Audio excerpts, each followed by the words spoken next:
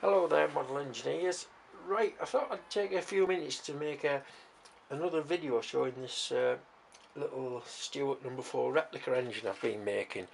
It's mainly for the benefit of the guys and gals on Model Engine Makers Forum, but for anybody else that hasn't seen it, it's part bar stock made and part castings. The cylinder is a casting.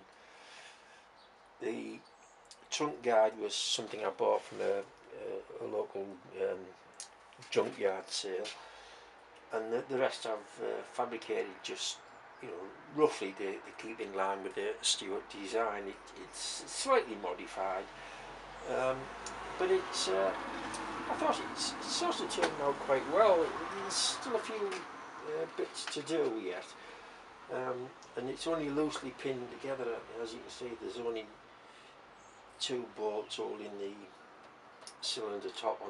There isn't any gaskets or packing or anything in it, but it's in a position now where it does actually run. So I thought I'd take a minute or two and fire it up on the cold stuff, some compressed air. That needs to come out. It was originally a casting for Stuart no.9, which is a horizontal engine, so hence the S is cockeyed, but that's the least of my worries. The eccentric rod, valve rod, I'm going to titivate that up a little bit, maybe put a bit of a taper in it, and it's got shortened and rounded at the top. It needs a few oil cups making and a little oil cup there perhaps. So there is a fair bit to do yet, and I want to mount it on this base with a outrigger bearing and a little pulley to drive something, possibly a pump, but I'll see how it performs once I can get it piped up and running on steam. But for now, what I'm going to do is I've got this little airbrush compressor. It's not a very good thing, and it makes a hell of a racket, so you won't be able to hear me talk when it's running, but I'll give it a little fire up and you can see how it performs.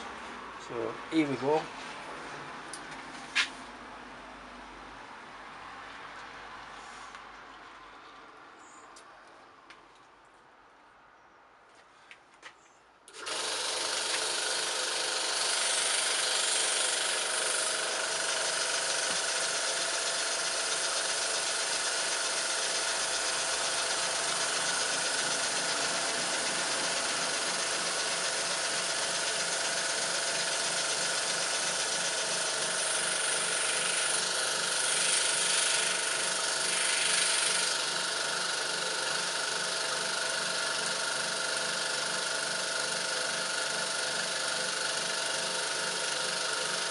I don't know whether you can hear me talking over the noise of the compressor, but it seems to be running reasonably smoothly, I thought.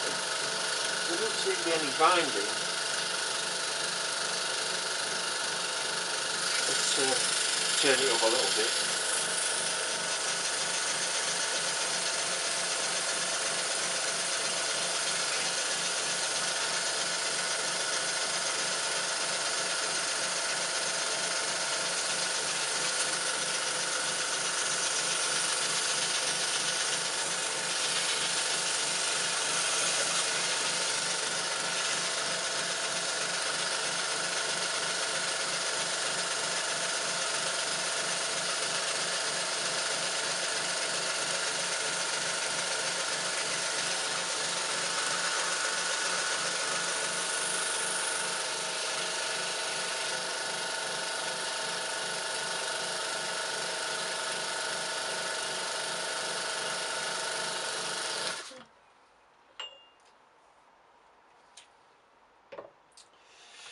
So there you go, it's a runner.